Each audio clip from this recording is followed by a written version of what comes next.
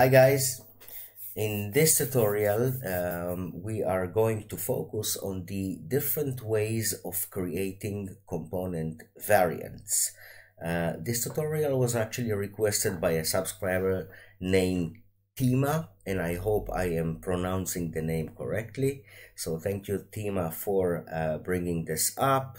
And this is a question actually. What Timo was asking is, what is the difference between creating variants with component set, as we can do here, component set, or just creating a component and adding a variant to it? So I answered Tima that basically, there is no difference. The outcome is the same, but honestly speaking, I find these questions keep on popping up.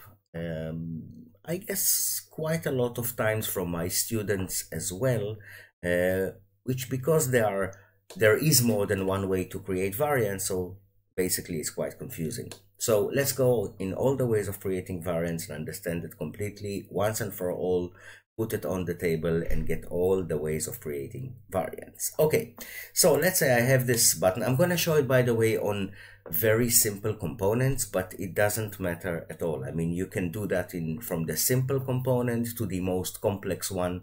The technique and the logic is practically the same, so it really doesn't matter.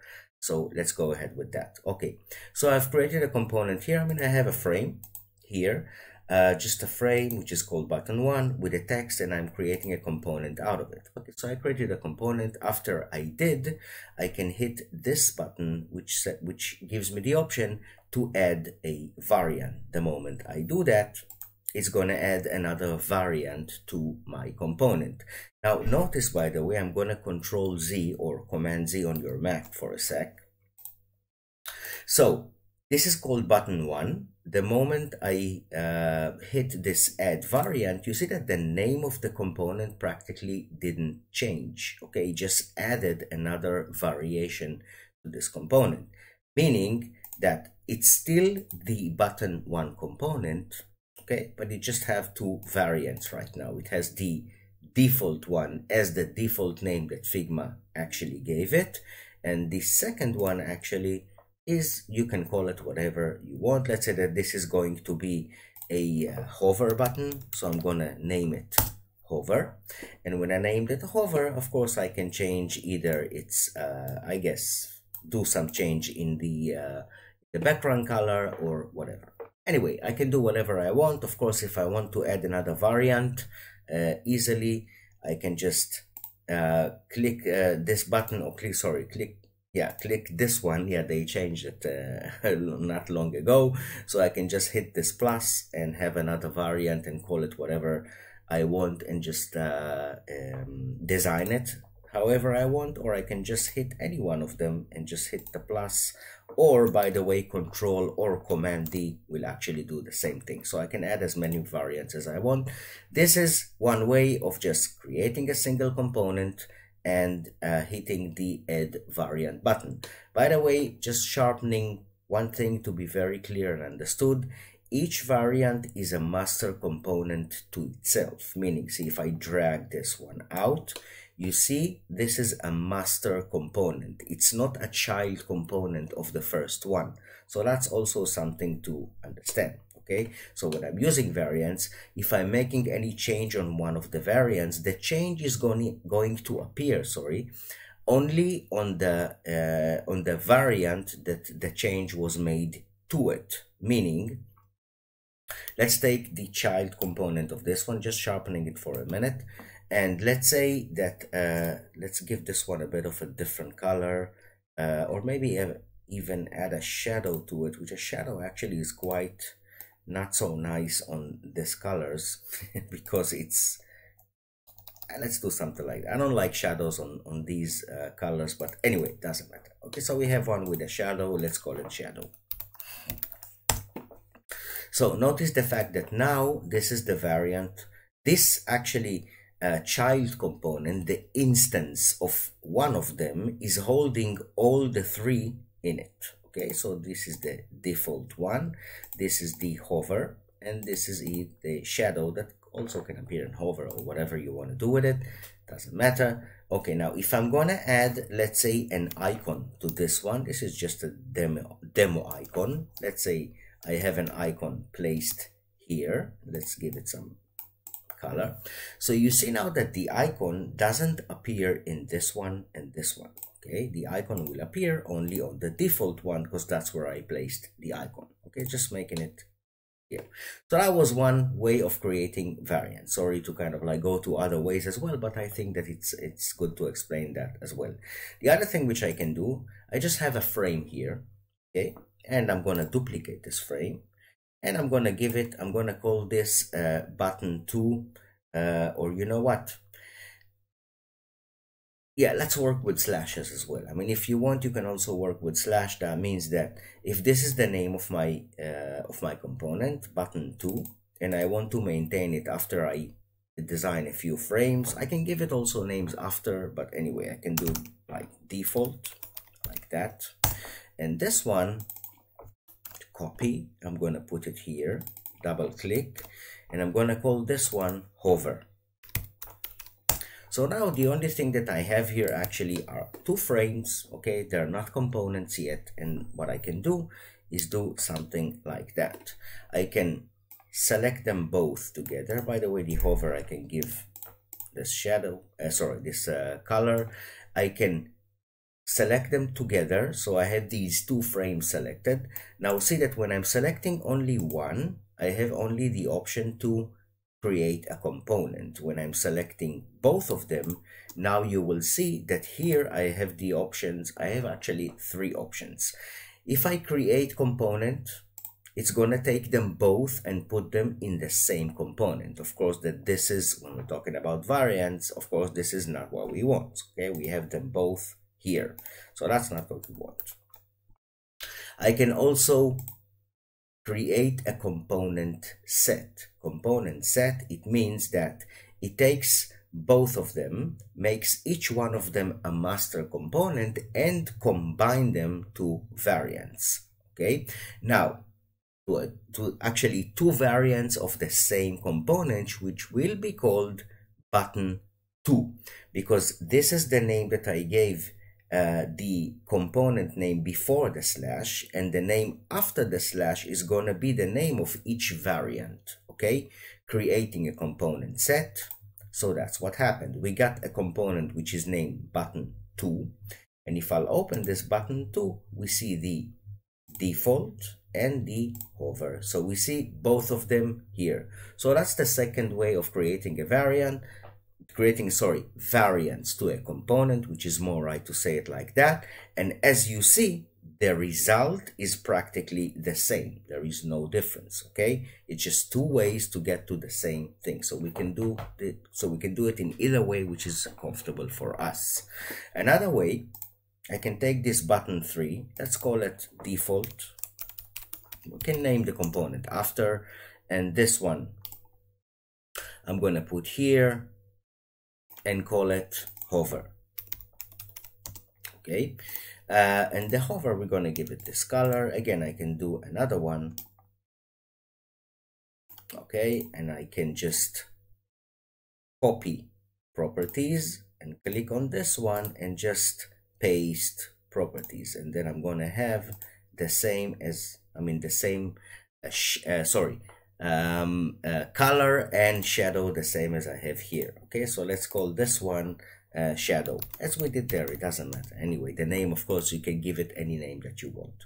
So another way of creating variants, I can select these 3 frames again, and a frame can be a content card, it can be a header of a website, a footer, an image scroll, anything that you want to create or make it a component. It really doesn't matter. I'm just showing it on very simple components here, and here I can do like that. I can create multiple components, and what I did now is actually this one and this one and this one. Each one of them is a master component to itself. Okay, and if I select them 3, see here that I have the button combine as variants. Okay, I can do that actually when I'm selecting three master components. And now I can name this component, let's say button 3.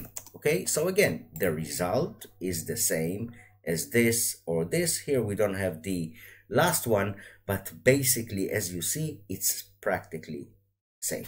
Okay, there is no difference. It's just other ways to get and do it. Add variant, combine or make a component set and combine as variants. By the way, if you see that, I'll take this one. I'll take this one and I'll duplicate it and make a child component out of it. See that now when I select these, this is the master component and this is the child component, the instance of this one. Okay, so you see that now when I select them both, it doesn't give me this button combine as variants. Why? Because as I said, they must be master components and they are not. It's a master component and it's instance. So we can put that back here.